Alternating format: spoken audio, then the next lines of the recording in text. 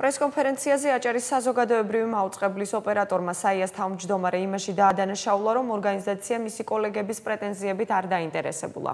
არავის უკითხავს, რა სითხოვდნენ ისინი და რატომაა საკითხის პოლიტიზირების მცდელობა. ლაშა ჯოყილაძის მტკიცებით, ოპერატორებს გაფიცვა დირექტორის გადაყენების პროცესისთვის სპეციალურად არ დაუმთხვევიათ და ისინი ხელფასების მატებასა და შრომითი პირობების გაუმჯობესებას 1 წელზე მეტი აითხოვდნენ. სულხან სალაძემ ოპერატორს უპასუხა და თქვა, რომ პროცესები რაც ბოლო პერიოდში მაუწყებლის ირგვლივ ვითარდება, კითხვის ნიშნებს აჩენს.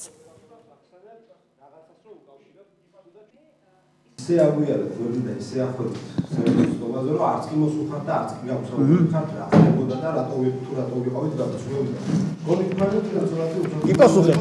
როდესაც ოპერატორებს ახსენებთ რაღაცას რომ უკავშირებთ და ჩვენს გაფიცვას და შეწყვეტებას. ჩვენ გაფიცვის ჩათვაზე იქ არაერთი ოპერატორი იყო, თუმცა არც ერთი ოპერატორი ჩემთან არ მოსულა და ამ თემაზე ერთი სიტყვა არ უთქვავს.